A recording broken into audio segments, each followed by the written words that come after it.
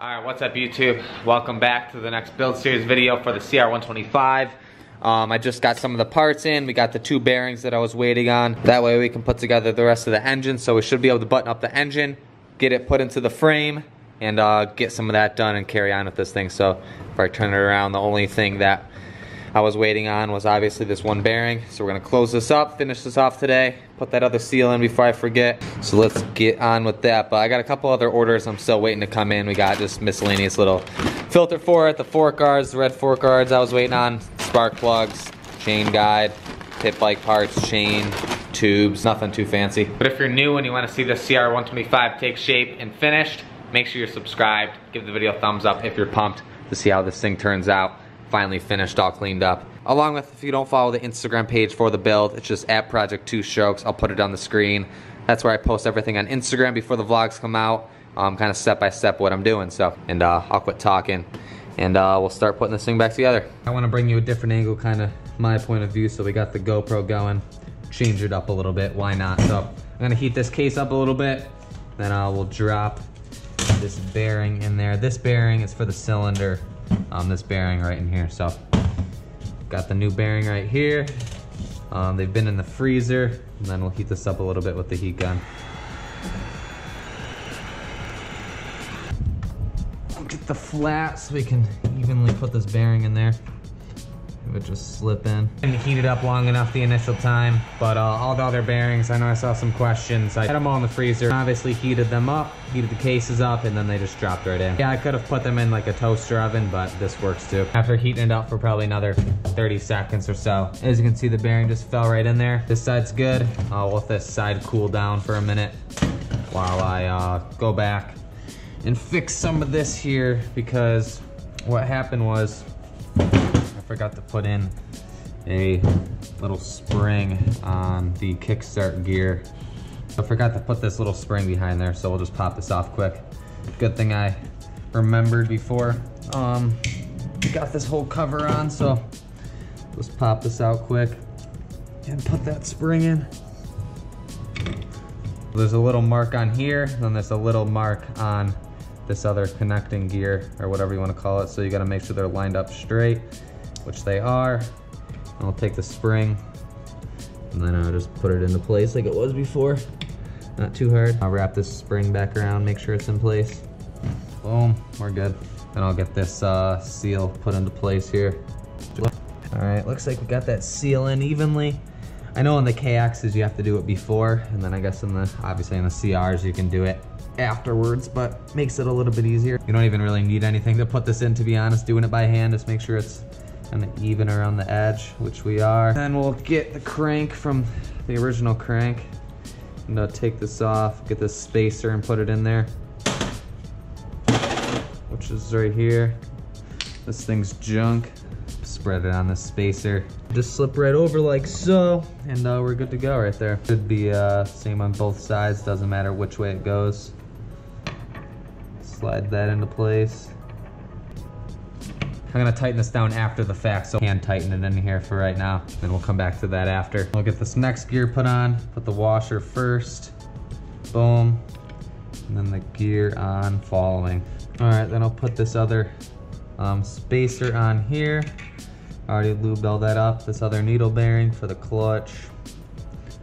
And then obviously the whole clutch basket right here, which will then, actually looking at this, I'm gonna clean this up first. There's a little bit of dirt and residue in here, so I'll get these all wiped off. All right, we got that thing way cleaner than what it was. Thing's way better now, way cleaner. Much more happy with that.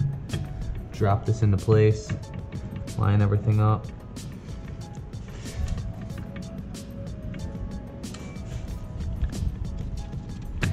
There we go. Pop this into place. Don't forget that washer. Boom.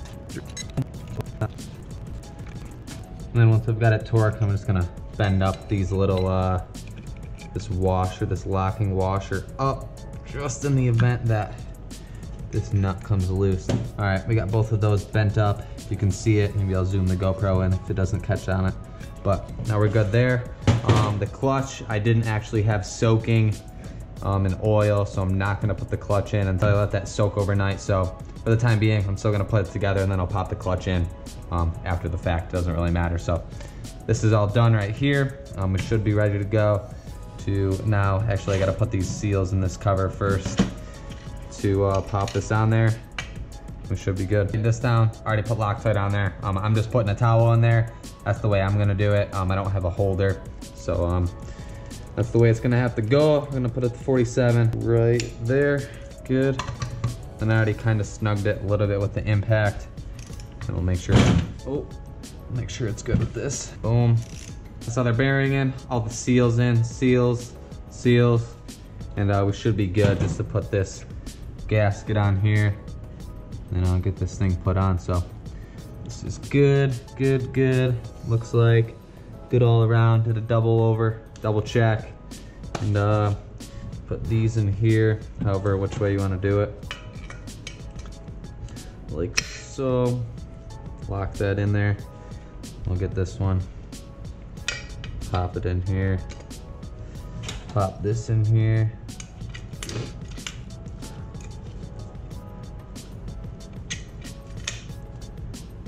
Just snug this down for now.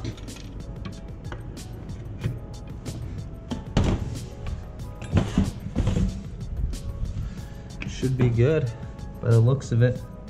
Move this gasket around a little bit so it's not sticking out as much on the top. Find them. All right, it should all be in place.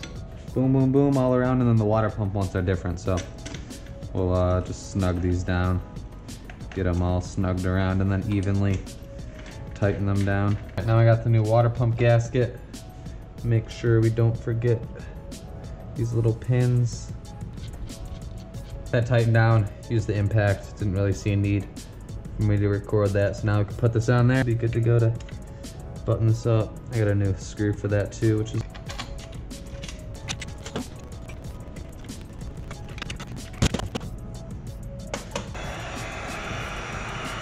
all right, got that bearing in, light little tapping, it's good to go. Still hot, sit it over there, let that cool down for a minute. In here, we'll go grab some premix to lube all this up.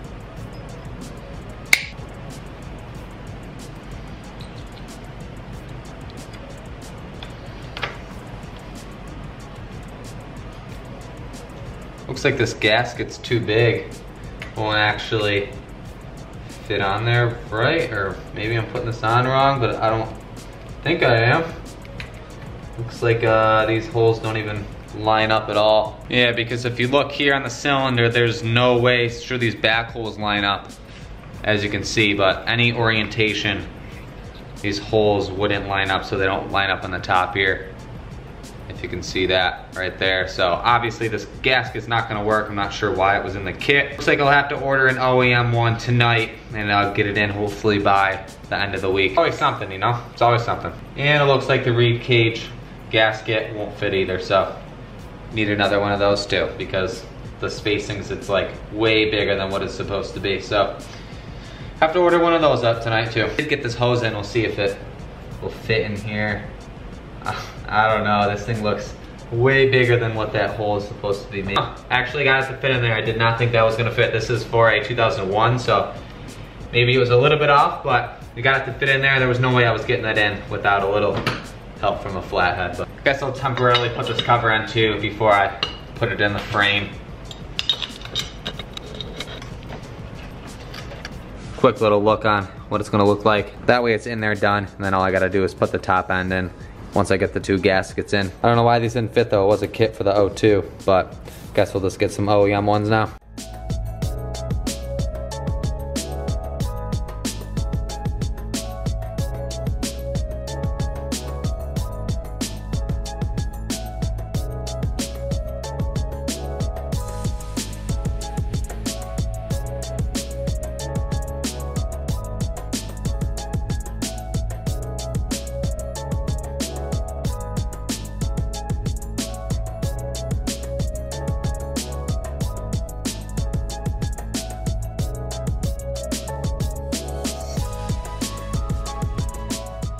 As you just saw, I got the motor in. I can't really do anything else until I have those gaskets. I just placed an order for those. Hopefully they'll be in within the next few days, but just tying everything together, I figured I may as well throw it in, do something. Yeah, leave a comment down below what you think.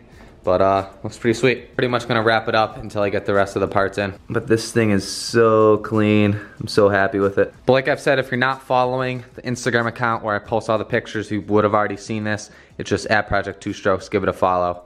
And we'll cap this video out. With that, make sure you're subscribed, give the video a thumbs up, and off of that, I'll see you guys in the next video.